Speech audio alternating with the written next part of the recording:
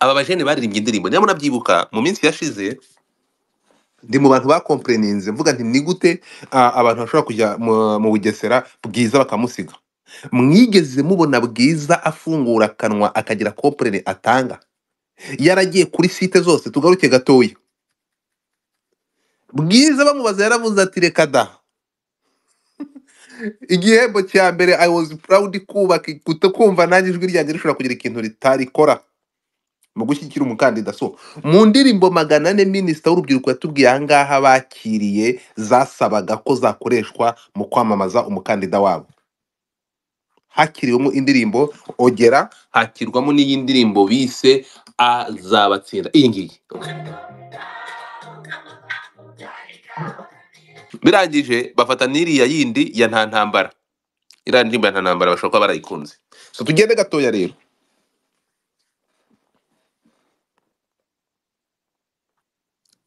Niba ari investment uyu mujene yakoraga, washoye habi,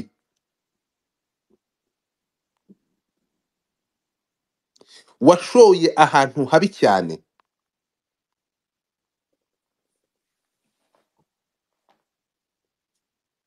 Ntabwo ari kuri abacuruzi ibihangano. Tugaruke kuri iyi message yanditse avuga ko itangazamakuru ryamwanze rikamutenguha rikagira ikintu rimurika buri kintu rimufasha. Ngo nuko mwamaza ntabwo ari ugambira complainings. Kuba wararirimbye indirimbo igakundwa ntabwo ibyo ngibyo bigiye kugira umuherwe, ntabwo ariko bimeze. Shima Imana ko yakunzwe ikanumvwa. Hari abaririmbye indirimbo 400 n'uyu munsi tutigeze tugira bategeze banagira n'amahirwe yo kuyumvisha n'umuntu n'umwe. Abahanzi ni benshi n'ibihangano ni byinshi. Kuba ko itangazamakuru ritakiriye uyu muntu, uyu mujenera RBS nabonye rakinzeye Imana mwakira birenze rimwe.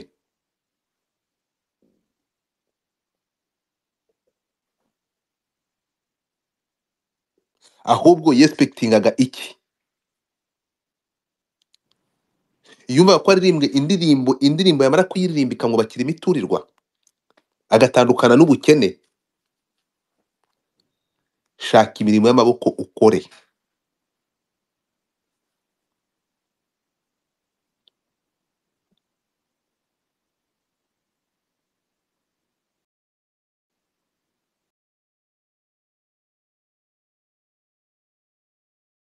Tekerezo ya Godfather nowera uze kuzamuka ugira ikintu uze accepting umbwira umunsi uri tarari kuri ira space ya za mituweli, hanyuma utabako nabona guciye amazi.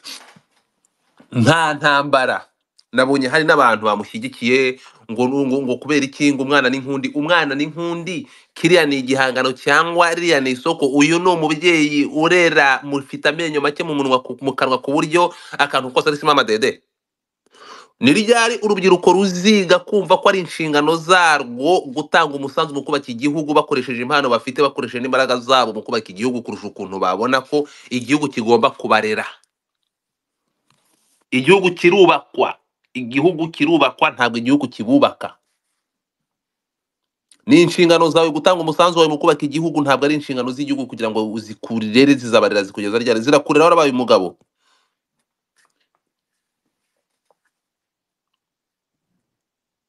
Igihugu cyaguhaye umutekano, kiguha opportunities zishoboka, ufite umutekano, urisanzuye, ufite buri kimwe, urashashaka ko kinagutamika. Ahangaha niyo mpamvu ujya nkoresha ya siroga ya wa mugabo wo muri Ngoma wavuze ko kuyobora urubyiruko rw'ubu ngubu niko gutwara ibikeri mu ngorofani. Mu bihangano birenga za 100 bafashemo igihangano cyawe kirakoreshejwe, uri umugabo ubafasha umwana w'umukobwa, umudamu udafite umugabo w'umupfakazi, baramwubakiye. Ushobora no gusanga akarere kahatuye ariko kamwubakiye. Ushobora gusanga hari n'umudiaspora wakunze iriya ndirimbo akayinyurwa ari n'umufana wa RPF cyangwa n'umufana wa president agahita yimwubakira ku giti cye. Ntabwo tuzi ngo wubakiwe inzu ninde, ugiye hari urahubanutse urakompreninze ngo ntabwo nawe bakubakiye cyangwa nawe ntabwo wigeze ubona ibihembo. Hanyuma ufashe itangazamakuru gifatiye ku gahanga, unakira itimamu. Yari investment wakoraga cyangwa igihangano wari urimo kukigurisha? Kuva ruva ngo my friend, igihangano cy'uyu mujene cyarakunzwe. kugeza n'ejo bundi niyo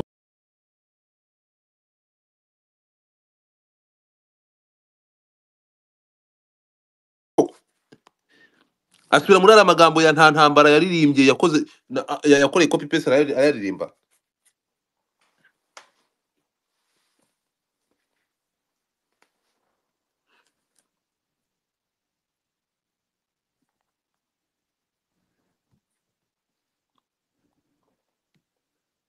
Good morning rero, I respect you ariko you send me a link ushyiraho ingo hano nkaza, and when I ask you what happened ukanyihorera, it's disrespect to me.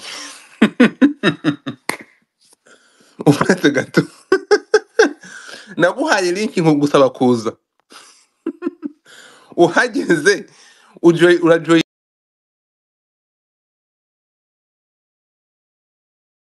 ntabwo mworoshye muri bitangaza. Aha niko ko none ahangaha waje ntaguhaye link biraza kugenda gute?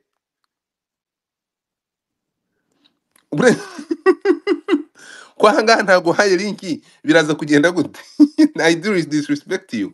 So tugende gatoya rero tugarutse kwa Ndandambara. Ndandambara turacyafite urugendo rurerure, niba tugifite urubyiruko rwumva ko ikintu cyose bakoze bakeneye gushimwa no guhabwa ibihembo. Igihembo cya mbere ni uko watanze umusanzu ku gihugu cyawe, ni uko watanze umusanzu muri sosiyete, nicyo gihembo cya mbere. Ibindi wakoze ahangaha wagaragaje level y'imitekerereze yawe iciriritse, washyize indi imbere. Igihembo cya mbere ni uko mu bihangano birenga 400 minisitiri yatubwiye ejo bundi byari kuri pending, icyawe cyatambutse. Ntabwo abahanze biriya bihangano bose babihanze kugira ngo babone ibihembo cyangwa bubakirwa amazu. So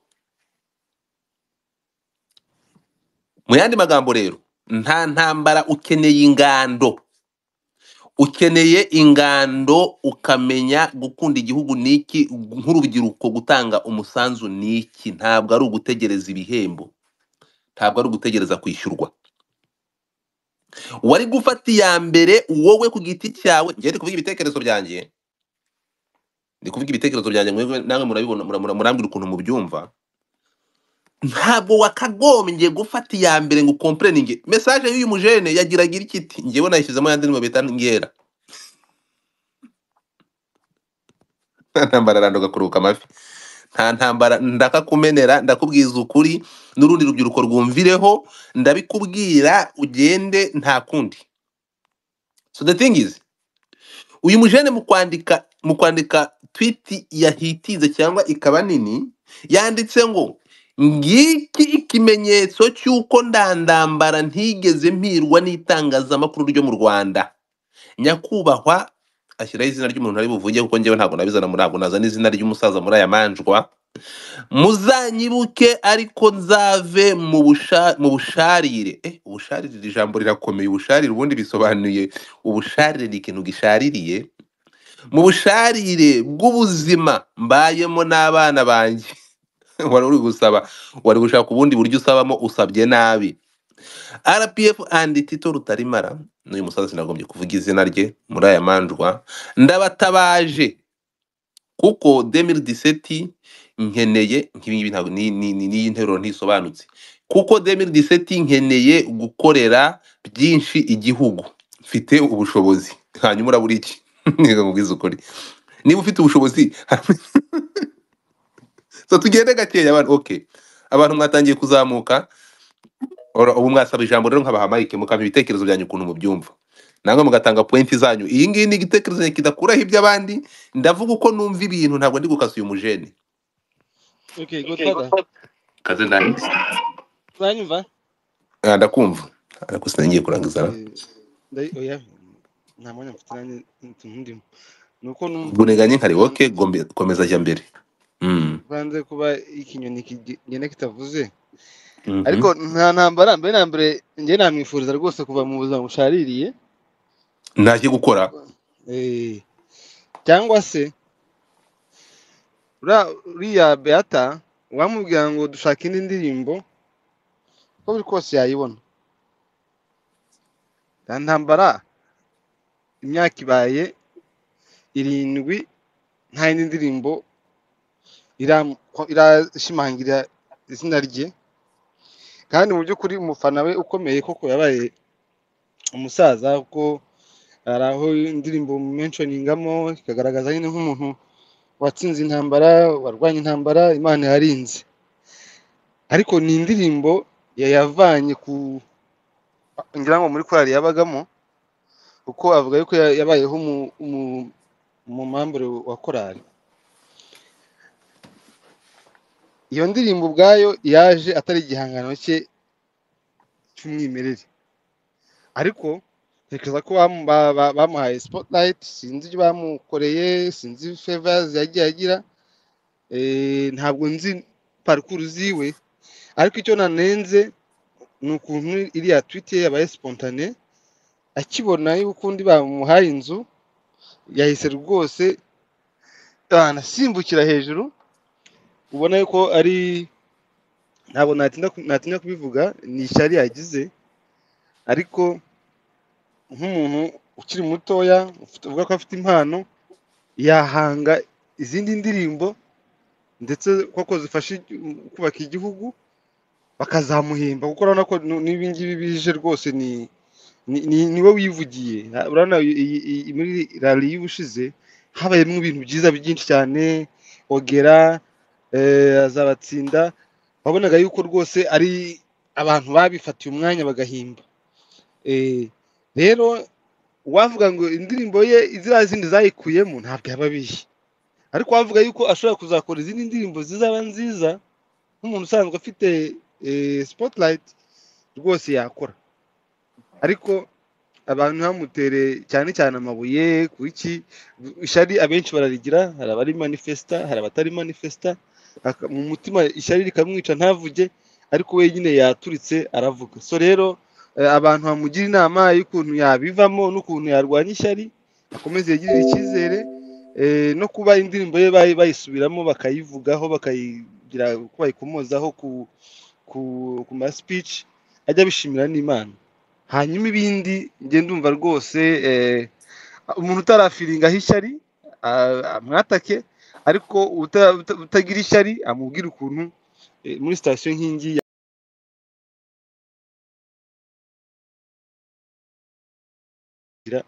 nanone abantu baramutera imijugujugu. Murakoze.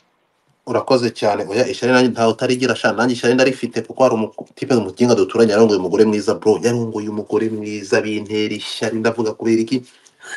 Ishyari ntawe utarigira. Rero nta ntambara. Ibi ngibi ngiye ku ruhande rumwe ndifuza kuvanga dutanze ubutumwa ku rubyiruko. Niko bimeze, nanjye nagize ishyari ry'umuginga duturanye yarongoye umukobwa mwiza, urumva numva nabwo niwe mwiza wari usigaye ku isi. Ndashaka kugira ngo buri muntu aza gutanga igitekerezo, nshobora kuba nabyakiriye nabi cyangwa nabyumvishe nabi, uko mbyumva abandi maybe bafite, buri muntu hano ndaza gutanga umwanya, buri muntu atanga igitekerezo cy'uko abyumva, atange opinion ye. Rivin nk'umunyamakuru twagiye.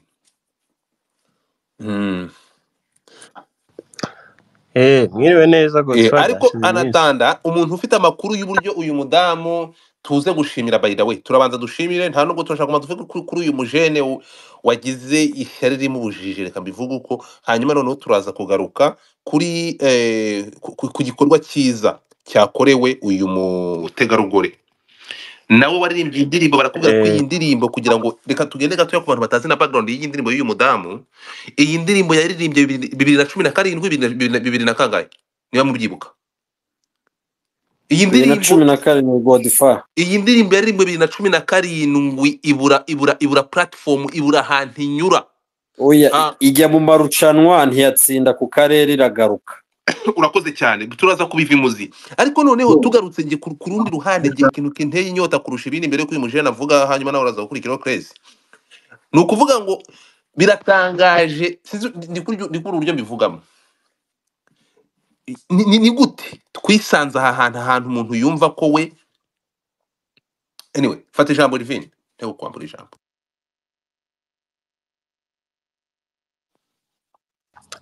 So urakoze.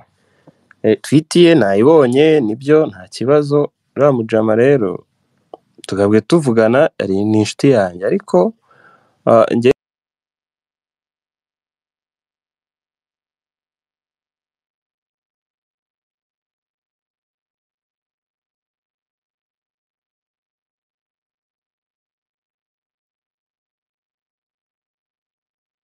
neza uko bigaragara muri biriya bihe cyane cyane nyine uyu mwaka urimo iriya ndirimbo gucika halo wari utubwiye ko musanzwe muziranye ari inshuti yawe bihita bicika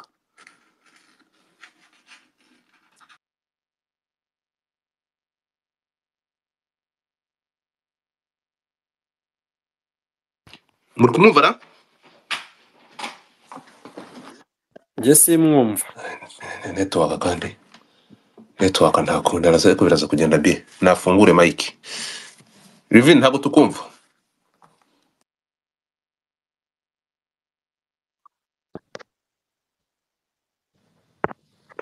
turashize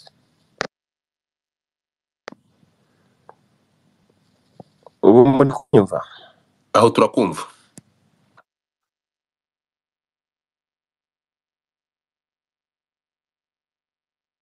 vuga twumve ko tukumva Rivi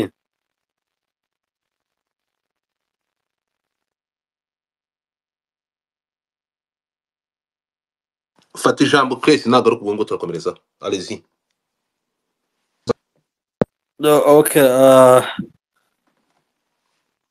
okay Rivi wagarutse se cyangwa mbanze nk'uyu mwanya wowe uratwumva basi genda bumva okay nanjye undi mbona kumva noneho banza nkurikire niba ubonetse nababwiraga nti iriya ndirimbo twese abenshi turemezanya ko yagize uruhare runini cyane ariko nyine nanjye namugayeho ikintu nyine cyo kuba yabivuze agendeye kuko uriya mudamu nawe yahawe intuza yahawe ishimwe akavuga ati se ntago iriya ndirimbo nta kintu yakoze namugaye amakosa abiri gushinja itangazamakuru cya mbere cyo itangazamakuru kugira ngo indirimbo ye imenyekane ntago ari vuvuzera zayishyizeho ni itangazamakuru ntago ndi buvuge ngo ni ikinyamakuru runaka ariko itangazamakuru byakoze uko bishoboye indirimbo iramenyekana kandi ni nako iriya ya Azabatsinda Kagame niko yamenyekanye binyuze hehe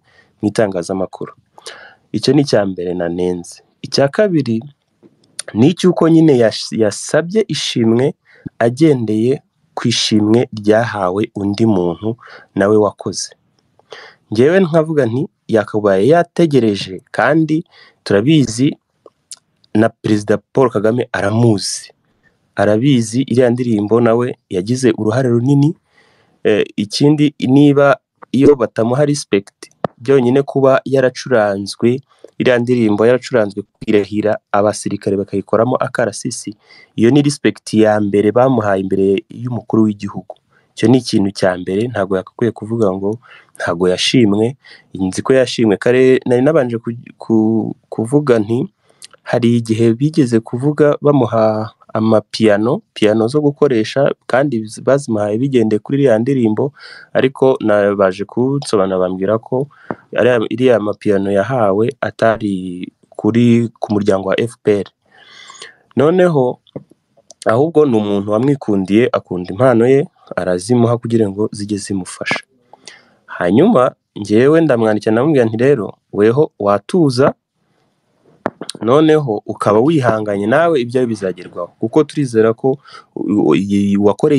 yakoreye igihugu atari we yarategereje ishimwe kuko yakoze neza pe ubundi ukorera igihugu niba uri kuvuga ko wakoreye igihugu wayikoranaga umutima ukunda kubera ko uri gukorera igihugu ntabwo wakoze ugamije ko bazagushimira kuba rero bashimiye undi wewe ntibabe bagushimiye ntago ari uko batakuzi ntago ari uko batakwibuka ntago ari uko batakuzirikana kandi no mu magambo abantu bagiye bagushimira haba mu mbwirwaruhame bagiye bamushimira ku bw'uburyo indirimbo yakozwe n'uburyo yamenyekanye n'ahantu yagiye ahazenguruka n'ubundi nawe akaririmba iriya ndirimbo ni ikintu gikomeye rero ntago ndi bumukomeretse cyane ariko yakoze ikosa umuntu amugiriye inama yo kuvuga ngo anataginge umuyobozi umukuru w'igihugu ntago biriya bintu njye nabishimye ariko icyo namubwira nuko agomba kongera imbaraga agakora, kuko ibyo yakoze yakoraga igihugu, ntabwo yakoraga ategereje igihembo runaka. Njyewe nicyo namubwira, yihangane atuze, ishimwe rye nawe rizaza. Gusa wenda nk'ubu wenda bashobora kubibona bakagira icyo bamugenera, cyangwa se ntibagire n'icyo bamugenera mu gihe runaka, ariko aho ngaho nubwo bakikugira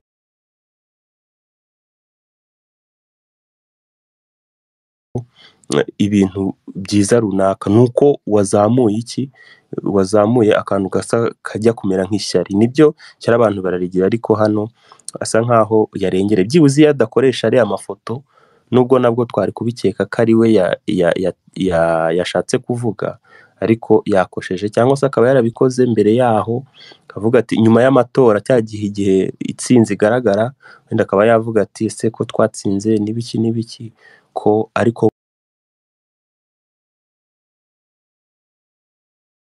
zangeneye agashimwe mukanyubakira ibintu gutya na gutya nyine bitewe n'ibyo ashaka, ariko nko muri kiriya gihe nyine turi kwishimira intsinzi y'umukuru w'igihugu. Buriya nicyo gihe cyiza yari kuba yabivuga atagendeye kuba bashimiye undi, kuko nk'uko Godfather babivuze hari abandi bantu benshi bakoze indirimbo nziza kandi zakunzwe zakoreshejwe. Iriya Ogera ntabwo babwiza bigeze bavuga, wenda tubaveho, wenda bo basa nkaho bafite urundi rwego bariho, ariko hari n'abandi bo hasi bagiye bakora izindi ndirimbo, noneho hari n'izitarakoreshejwe kuri site runaka n'imwe. Izo ndirimbo zigakoreshwa wenda nko mu duce tw'iwabo, mu midugudu, mu tugari aho gusa, kandi ari indirimbo nziza, nabo ziba zabatwaye amafaranga. Noneho urebe iriya yo n'ahantu yageze, ni ahantu harehare kameme, byongeye byamuhaye izina. So rero nsoreza ahangaha, icyo navuga nyine nagaye uburyo nyine yagaragaje imbamutima itari nziza. Gusa nyine ashobora no gufashwa mu gihe runaka, ashobora gufashwa bigiyemo inkunga n'akarere atuyemo, cyangwa se ku muryango wa FPR ahantu atuye aherereye, kuko n'uriya mudamu ibyinshi yafashijwe, wenda ukuyemo inzu, byinshi yafashijwe byagizwemo uruhare n'ubuyobozi bw'akarere n'ubuyobozi bwa FPR ikorera cyane cyane muri ako karere, ni muri ubwo buryo. So murakoze, nuko nguko ngewe nabibonye cyangwa nabifashe. urakoze cyane. uyu nguyu urumva navuga ko yabonye ntuza imurenze gukontorora, mbivuge gutyo se. My friend, ba Mico the best, uzi ko batigeze bajya kuririmbira muri campaign, batigeze babona n'uburyo bajya kuririmbira ahantu perezida ari, bitigeze bikunda. Uzi ko bagiye kuririmbira abadepite kandi bakanyurwa. Abantu bakoze indirimbo zakinwe, banera ingabo, mwigeze mubona hari ahantu baririmba? Ntimuzi indirimbo zabo? Babohereje mu badepite yo hasi, ntawe wagize amahirwe yo kujya kuririmbira ahantu perezida ari, ntawe. Uyu mudamu bubakiye iyi ndirimbo, uyu mudamu yagize chance yo kujya kuyiririmbira muri iyi campaign bitewe n'ukuntu ibintu byari bize n'umwanya muke. Uzi ko uyu mudamu yaririmbye ahantu hamwe honyine mu Bugesera ejo bundi, myite ngoma ke gato ya Liveni, niho yaririmbye. Nta ntambara, ni ukuvuga ngo ikintu agomba kumenya ngo iyi ndirimbo yawe hari nyinshi cyane ziryoshye no kuyirusha muri ziriya magana ane tutagize amahirwe yo kumva minisitiri yatubwiye hano, ariko ntabwo ibyo bindaje inshingano, ntabwo bitumye turangaha. Ahubwo icyo nibaza ni iki ngiki, umuntu gutanga umusanzu cyangwa urubyiruko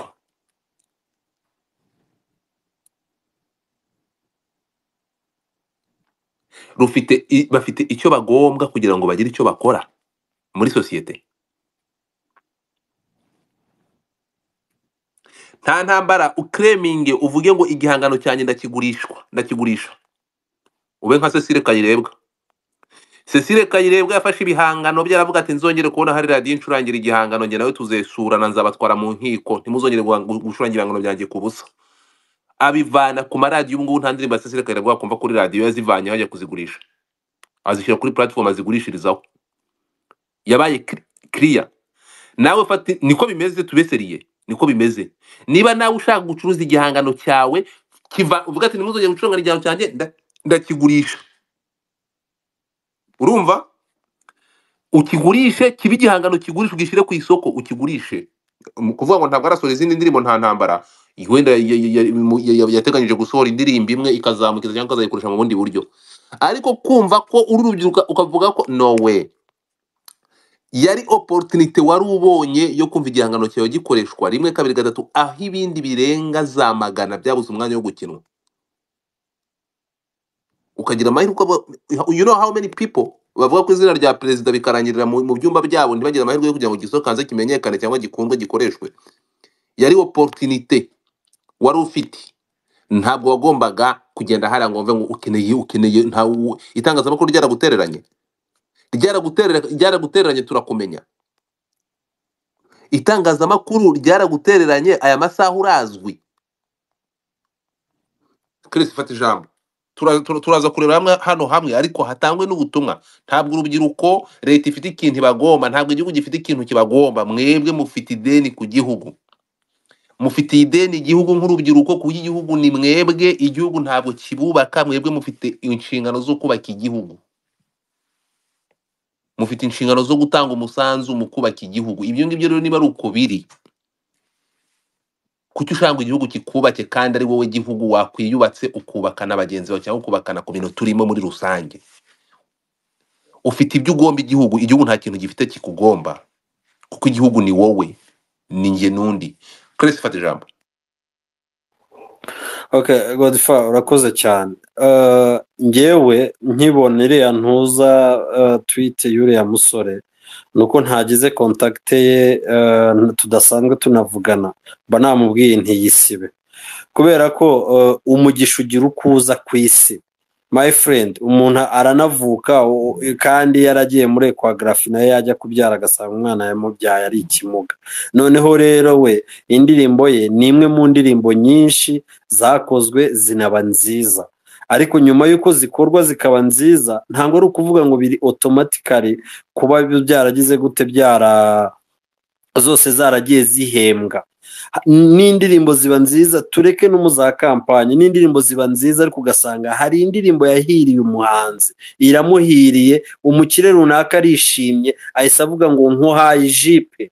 Twagiye tubibona za Kampala, hehe, even no mu Rwanda. Ngewe reka mbabwire Jackie B niba hano baramuzi, I know ko Godfather muzi, Reva aramuzi. Ndi Jackie B yigeze kuba ronshinga album ye imusanze, umubosi bita Greg ufite amahoro tours wa Redrocks araza muha miliyoni 3 kuri stage. Ibyo ni ibintu bibaho, igihangano kigasohoka. Umugisha niba Yehova cyangwa Imana yaravuze ngo ujye umugisha wawe uraho ukabaho. Noneho rero ahandi nanamugaye, iyo ugiye kwishyuza cyangwa kwibuka ntubivuga mu mvugo. None se ko yiciriyeho iteka nyine ngo ntiyahiriwe, iyo urangije kuvuga ko utahiriwe niki kintu ubumanitsemo amaboko? Erega siniya tweet inyuma na nyuma yakoze indi nayo nayibonye, byibura ntiyanibukije ngo avuga ati abantu twakoze neza muri kampanye, indirimbo zacu ni nziza niki. Kuko nge aho nasomye ko Musengamana yafashijwe na RPF urwego rwa Kamonyi. Of course yari yaranejeje urwego rwose rw'igihugu rwa RPF no kugera kuri chairman.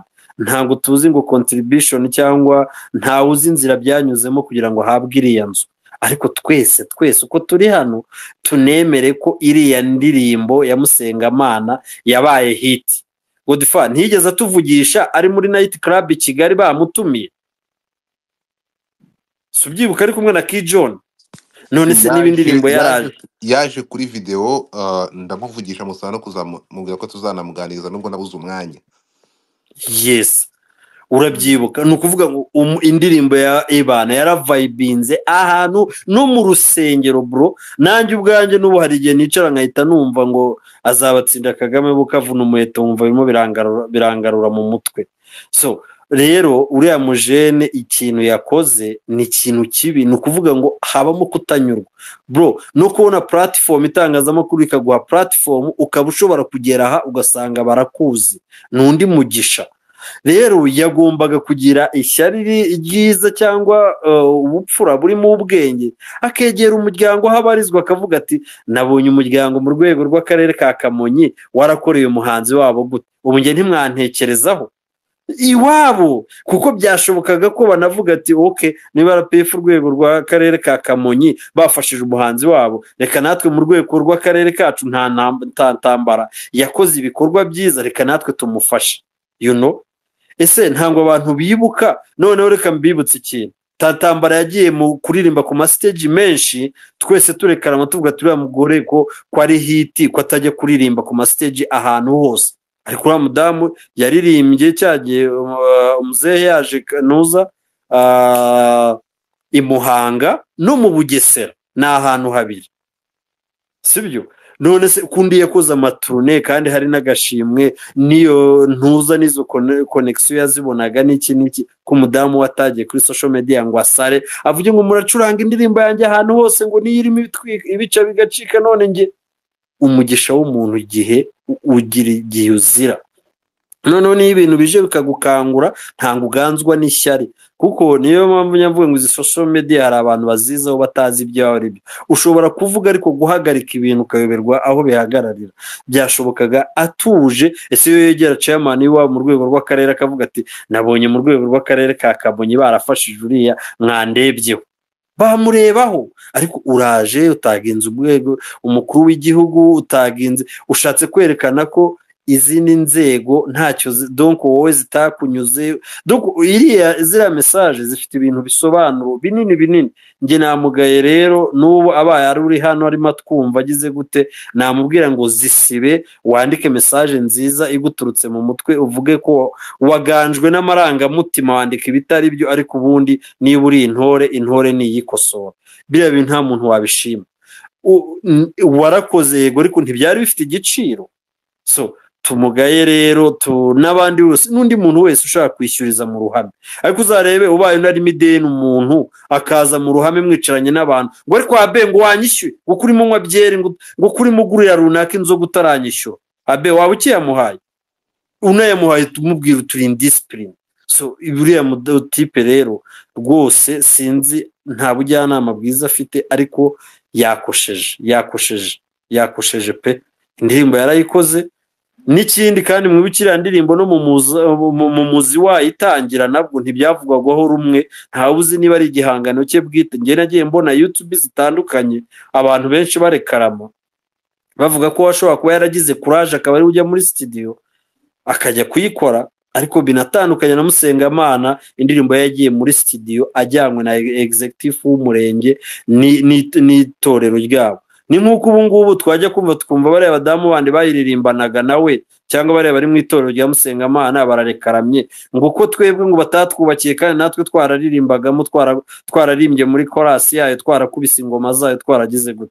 Ni ukuvuga ngo umuntu muri atiho cyangwa no mu bintu byose, umuntu wese agira umugisha bro.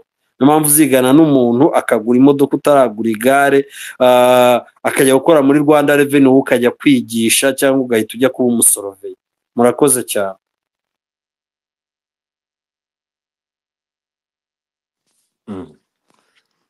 uzi ko igitekerezo cyanjye kitari kure y'ibyanyu ni ko muri seriyese nta muntu uri kuri controversial ngo azavuge ko ireshanje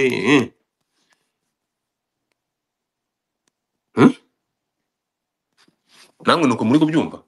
So ku bantu mwagiye mu ngano ntibabigisha uburyo mu nshingano mufite no kubaka no gutanga umusanzu birimo, nimvuga gutanga umusanzu, gutanga contribution y'ibyo mushoboye mu birimo mu kubaka igihugu.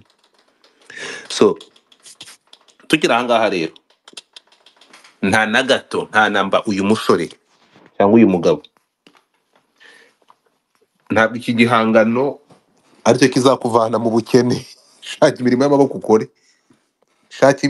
ukore, wubaka urugo rwawe, wubaka umuryango wawe. Ntabwo iyi ndirimbo ari izagukiza, ndakurahiye. Kuko nuza kwitegereza hariho n'abataragize amahirwe y'uko zisohoka ngo zive muri studio.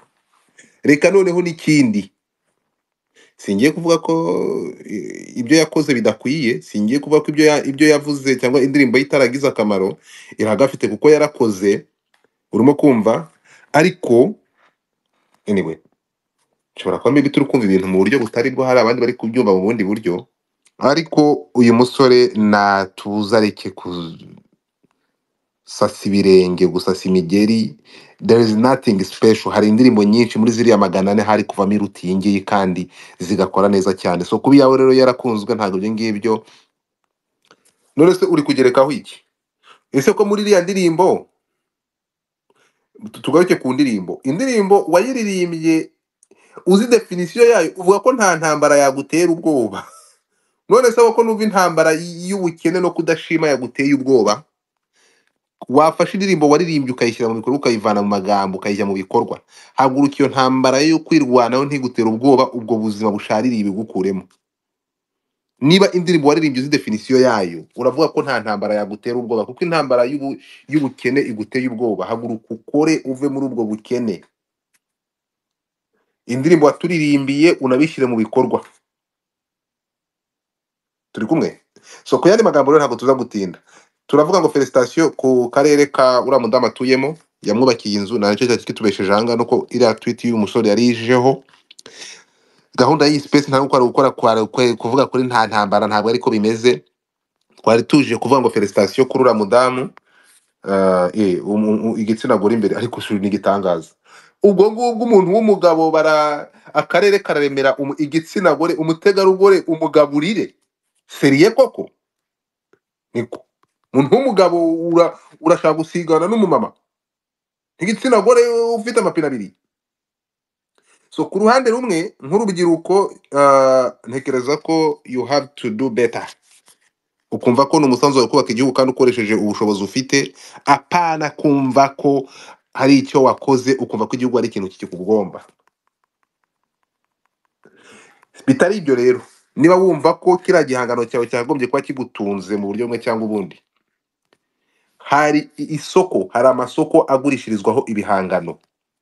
Dufite ama YouTube, dufite ama Spotify n'ahandi. Fata igihangano cyawe uvuge ko ugiye kukigurisha, ugishakire copyright, wacyandikishije muri RDB, ni uburenganzira bwawe. Ukivane kuri radio zose, ntikizongere gucurangwa, ntihazagira ikirori cyongera gucurangirwamo, ariko ureke nuvuga ngo bikitangaza. Aha, igihangano cyawe gifite agaciro kangana gati. Ntabwo ari uko bikorwa. Hanyuma Musengamana ni tushimira akarere ka muhaye kamwubakiye nk'umutegarugori, kandi nta wenda wanasanga atari muri na gahunda, nta nubwo wasanga niba batari yanamwubakiye. None se ubusanzwe nta bandi bantu bubakirwa? That's my question. Nta yindi miryango yubakirwa y'abatishoboye ntibahari? Bubakirwa baririmbye se? Kuki wumvishe ko kuki wumva ko atari mu cyiciro cy'ubudehe? Nta bandi bantu bubakirwa bari mu cyiciro cyo hasira ntibahari? Kuki tumva se ko yubakiwe bitewe n'umebe yari kuri lise ntagomba kubakirwa? Kuki tumva ko hari umuntu wakunze iriya ndirimbo akaba yamwubakiye inzu? Mbere yuko ukomplayininga wamanje kumenya uburyo iriya nzu yubatswe n'uwayimwubakiye. Wahubutse no kuvuga ngo uri kwivana kuri sport. Ntibyagutangaza indirimbo yawe igiye nk'amahembe y'imbwa, ntizongeye no kugira ahantu ikinwa bitewe n'ibigambo byawe uhurutura, uzi ngo urimo no, ntabwo ari uko bimeze. Social media ntabwo ari uko ikora.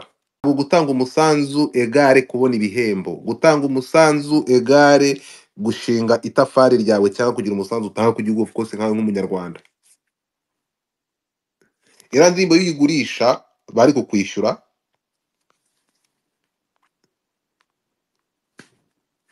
ntabwo wabikoze. So ni ngayo nguko. Musengamana ntabwo nabashije kumubona, John ntabwo nabashije kumubona ku murongo, ntabwo ari kunyitaba kandi nashaka kugira ngo muvugishe, anzanire Musengamana aza dukubitireho gatoya nk'umuntu uri mu byishimo, ameze nk'inyana, ameze nk'inkiri konse biro ngo arishimye, urukumva ameze nk'umuntu watomboye roto kubona ibi ngibi nibyo bita ngo umugisha uje. Ngayo nguko. Musengamana felicitation, nta ntambara, uririmbye urwo ubonye, reka ibyo bintu uri gutayanjwa, genda uje gukora. Shaka akazi ukore, wikure muri ubwo busharire, kuko ntabwo iriya ndirimbo cyari cyo gisubizo cy'ubukene bwawe, ubukene bwawe igisubizo cyabwo kiri mu maboko yawe n'ibitekerezo byawe, ushaka ukore witeze imbere.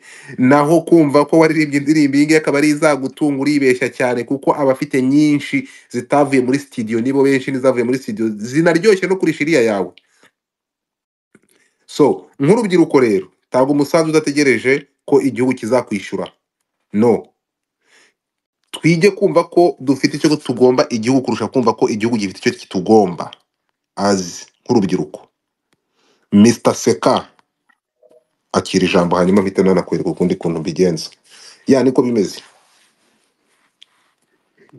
Mr Seka uranyumva?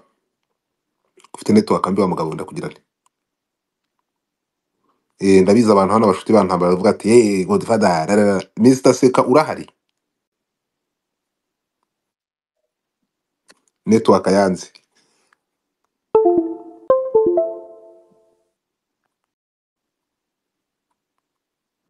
Ntabwo imukundi. Ngayo nguko. Ntabwo mfite ikindi kintu ndenzaho. Soza Godfather. Ibirenze ibi on another platform. Ari gifite icyo kibagomba. Uri umugabo, ntabwo uri ikimuga, shaka akazi ukore, ureke kutayanza kuvuga ko uri mu buzima bushaririye. Bwivanemo. Wavuze ko nta ntambara yagutera ubwoba, iyo ntambara y'ubukene yivemo nk'umuntu w'umugabo. Urumva? So ibi bintu biratangaje ku ruhande rumwe, ariko ku rundi ruhande umuntu bagomba kuba no kuba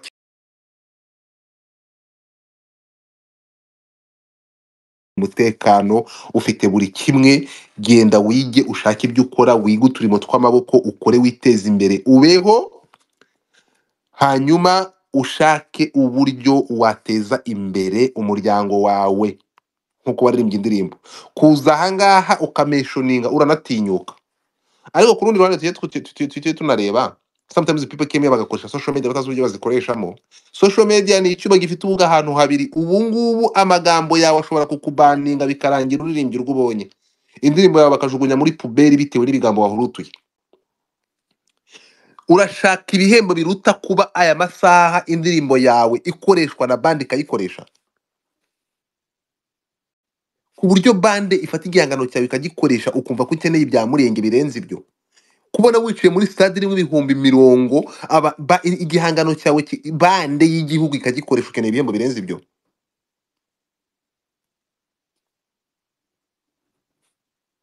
Uzi ijambo ryo kubaka izina icyo ari cyo? Hari igihembo ukeneye nk'umunyarwanda kirenze kubona igihangano cyawe wahanze muri miliyoni. Dufite ibihumbi bingahe bifite impano ziririmba. So uyu mujene rero, mbere yuko mfata Seka uranyumva? Mr Seka cyangwa utumure, ntabwo uvuga. Ikibazo cya connection manuka. So rero wa mujene we cyangwa wa mugabo we, reka kuganya n'amaganya adafite icyo ashingiyeho. Ibyo wakoze niba wararirimbye, ikintu cya mbere wagombaga gukora, wagombaga gukoresha platform wari umaze kubona, opportunity wari umaze kubona yo kumenyekana no gushininga, ukabikoresha mu kwiteza imbere no gushaka izindi opportunity. Ntabwo kwari ukujya none uri kwikoma itangazamakuru ngo ryaragutereranye. Itangazamakuru ryari kuza rikaguheka. Niki ritagukore niba barakwakiye ko twakongera baguhostinga birenze rimwe? Wowe ntabwo nakongera baguhostinga kuri RBA. Nk'abahanzi bafite ibihangano byarenze imipaka bataragiye amahirwe yo kwikira muri studio za RBA.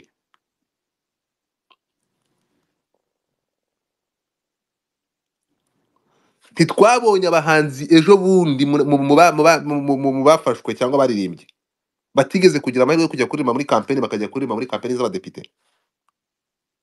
Ntibahari. Uri ingayi, uzungurije umutwe. Seka nta network ufite, fungura mic yawe umenye kuri network, umbwire nkumanure. Uranyumva? Ndakumva neza Godfa. Ijambo ni ryawe. So murakoze. Reka mbanze mu by'ukuri nshimye kuba haba hateguwe space nk'iyi kugira ngo hagire ibintu bimwe na bimwe bishyirwaho comment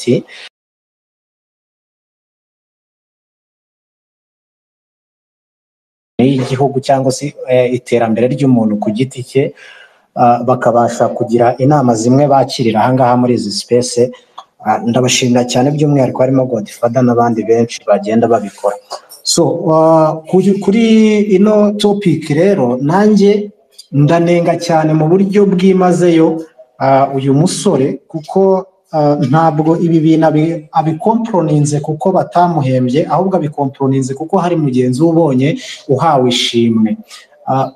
Ibi rero ntabwo mbifata nka complain, ahubwo ndabifata nk'ishyari cyangwa se kudaha agaciro umurimo yakoze, kuko ntago abantu bose bashimirwa kimwe. Nawe igihe cye gishobora kugera kimwe nuko kitagera. Ikindi nshaka kuvuga, ntago twagakwiye gukora ibintu dutegereje ko leta hari ukuboko kwayo kuzatugarukira, kuko twese dutegereje ibyo ngibyo ntaho twageza igihugu.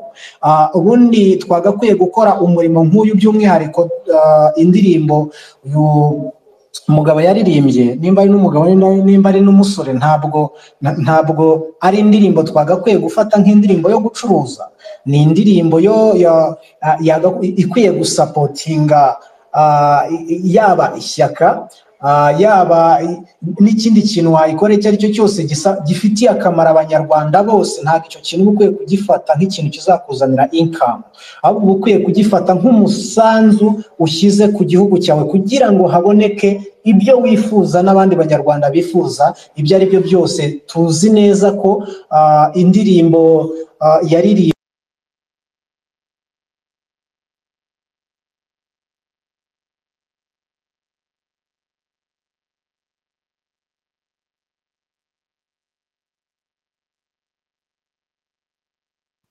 ninjye utamwumva cyangwa network uyu nguyu nawe avuga nk'uri gushya mu nda. Network ntabwo tukumva. ntago munyumva. Uragarutse kubitubangura kufite network. Okay, nari ndimo mvuga ati ntabwo ubundi yagakwiye kuba yarayikoreye kwifuza inyungu zizamugarukira. Yagakwiye kuyikora nk'umusanzu n'undi munyarwanda uwo ari we wese ukunda igihugu yashyize agakwiye gushyira ku gihugu cye. So rero kuba uriya mubyeyi yashimiwe, nabanza atekereza ubundi ni abanyarwanda bangahe b'abagore cyangwa se igitsina gore cyagaragaye muri industry cyangwa se kikazamura kikakora ikintu kiboostinga kikanyura imitima y'abanyarwanda bakacyitaho kuriya. Uyu mugore we yarakwiye rwose ishimwe, ariko uyu musore we nawe ntabwo ari cyo gihe yagakwiye gukomponingiraho. Ikindi gutaginga umuyobozi nabyo ubwabyo bigaragaza reaction itari nziza. Urakoze cyane. Reka mbwire uyu bujene ko my friend, uretse ko waragiye muri studio ukaririmba igihangano cyawe kigakundwa, reka nkubwire ko hariho n'abantu badafite amaguru batanze ubuzima bwabo, abantu bagacika amaguru, bari aha ngaha badafite n'utugare two kugenderamo cyangwa kakabona kamwe kamaze gusaza. Uzajye kura muri ntuza, wowe uri aha ngaha urumva warakoze ikintu cya danje. Iyo ndirimbo ngo ntibazo ubwo sinzi uburyo ngeri kumva nabisobanura bo, ariko urubyiruko ugomba kwandastandinga, ukumva ko umusanzu wawe ku gihugu udakeneye ibihembo byawo. Ibi ngibi biratangaje, biratangaje kabisa. You know how many people badafite amaguru bari aha ngaha nabo bagenda bagiye gukomplaininga. Ubwo uza abantu bari hari badafite amaguru batanze kugira ngo amasaha uryama ugasinzira, bari hari nabo bagiye gukomplaininga se ngo bakeneye ibihembo byo ko badafite amaguru. Waririmbye uri aho ngaho urakomplaininga. Sometimes abuntu agomba kujya kubabwiza ukuri, iyi ndirimbo ntibazongere kuyikina, nabwo uzakomplaininga. Irakinwe, uhawe platform, uhawe igihangano cyawe gihawe agaciro. Ibyo ngibyo nabyo bihindutse ikibazo. Iyo igihangano cyawe kidahabwa agaciro, nabwo byari guhinduka ikibazo, ukavuga ko igihangano cyawe kidahabwa agaciro. Muri ntashima wowe uza abantu bari aha hanze adashobora no kwitamika, yarafashe ubuzima bwe akabutanga kugira ngo amasaha ubone naho hangire icyo gihangano, nawe agiye gukomplaininga se uko nta maboko afite, nta maso agifite.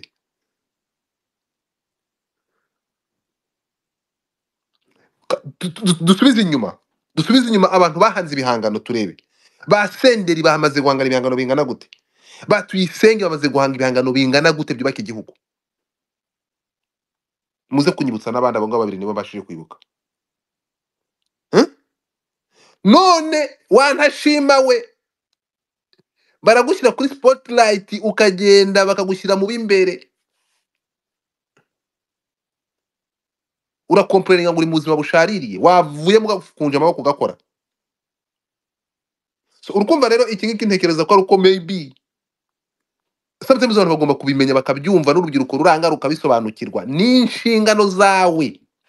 Hari igihe nateraga burage nkavuga ko nserereza abatipe b'aba diaspora, nkavuga ati mwagiye mwibye igihugu amafaranga mwishyuriwe ya buruse sha muzasubiza ryari ko mwishyuriwe buruse mukaba mudafite n'ubwenge. So reka mbabaze ikintu kimwe,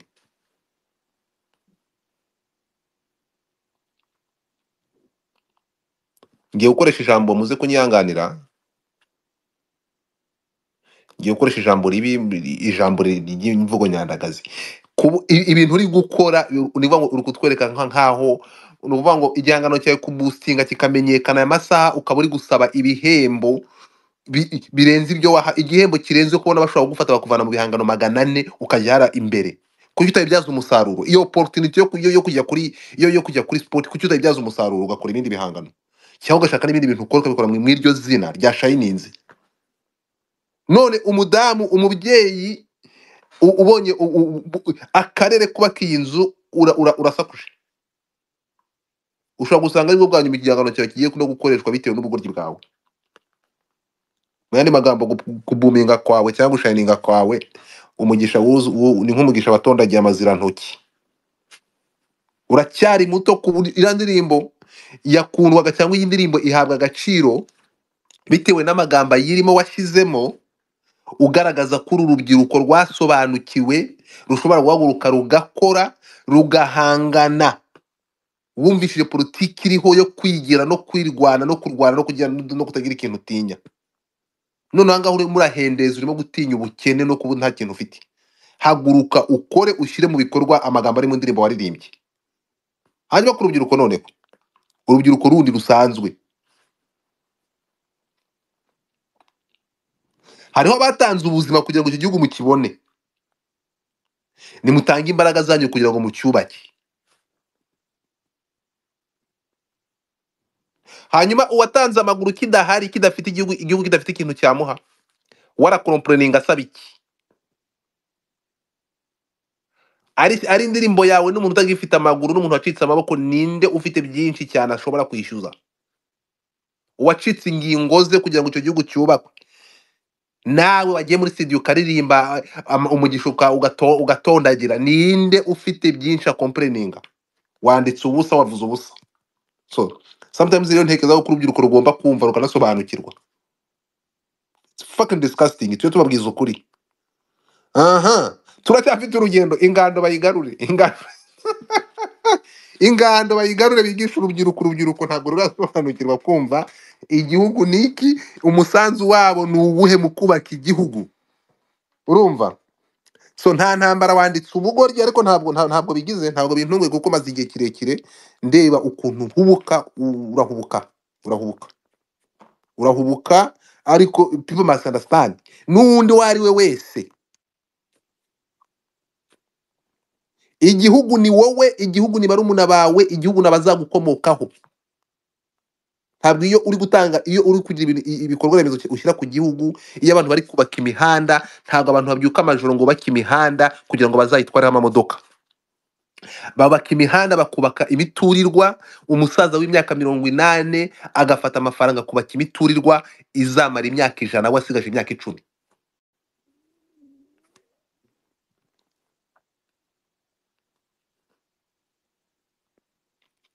Iki gihangano cyawe cya nta ntambara yantera ubwoba waririmbye kizumvwa n'umwana gihinduka igihangano.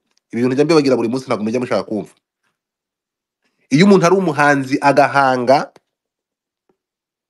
igihangano, hari ibihangano, ubutumwa buva mu bihangano bikajya mu mucyo. Hari umurage, hari ibihangano, hari n'ibitirano. Ibyo nibyo bigize umuco. Ibi njya mbibagira buri munsi, ntimujya mushaka kumva. aya magambo waririmbye agaragaza cyangwa ashyira imbaraga mu bantu n'umuntu uri mu bibazo akumva ko nta ntambara yamutera ubwoba, ugatanga reference ku muntu wanyuze mu bintu bishaririye agakomera igihugu akakivana mu busa akagikira igihugu, ukamutangaho reference mu ndirimbo yawe, ibi byakagiye mu muco cyangwa bukaba ubutumwa buzanumva cyangwa bugakomeza n'abataravuka. Ariko wowe wabiririmbye ntabwo ushobora no kubishyira mu ngiro, uravuga ko ubukene buguteye ubwoba, uri mu busharire. Mu yandi magambo waririmbye ushaka amaramuko, ntabwo waririmbye meaning ibyo uri kuririmba. So twumvikane rero, ntabwo ubutumwa ntabwo bujya kuri uriya mujene cyangwa uriya mugabo, ubutumwa bugomba kujya ku rubyiruko muri rusange. Inshingano zawe cyangwa ufitiye ideni igihugu, ideni igihugu kigufitiye ni ukuguha umutekano, nawe ukakigirira ideni ryo kucyubaka ukoresheje amaboko yawe n'ubwenge bwawe. Kuko igihugu ni wowe, igihugu ni njye, igihugu n'abantu, ntabwo igihugu ari imisozi. Turi kumwe? Igihugu gihinduka igihugu bitewe n'ibikorwa. Niba ibikorwa byawe rero kubyishyuza ukishyuza igihugu, ngaho ugenda ujye ku musozi wa Rubavu niho utuye uvuga ati Rwanda narakuririmbiye cyangwa naririmbye ndi bitanga umusanzu, ngaho nyishyura. Ntabwo bikunda. So urubyiruko rugomba kumenya ko rufite inshingano mu kubaka igihugu, kuko kugeza amasaha mufite igihugu mugifite, kuko abamwe bafite cost batanze cyangwa badafite n'uwo bishyuza. Umuntu wacitse amaguru ari gushaka icyo gihugu uri kuririmbira muri no kwandika cyangwa internet uri gukoresha uvuga ubusa, hari abatanze amaraso yabo kugira ngo icyo gihugu aya masaha iyo internet ibe hari n'ibindi biboneka.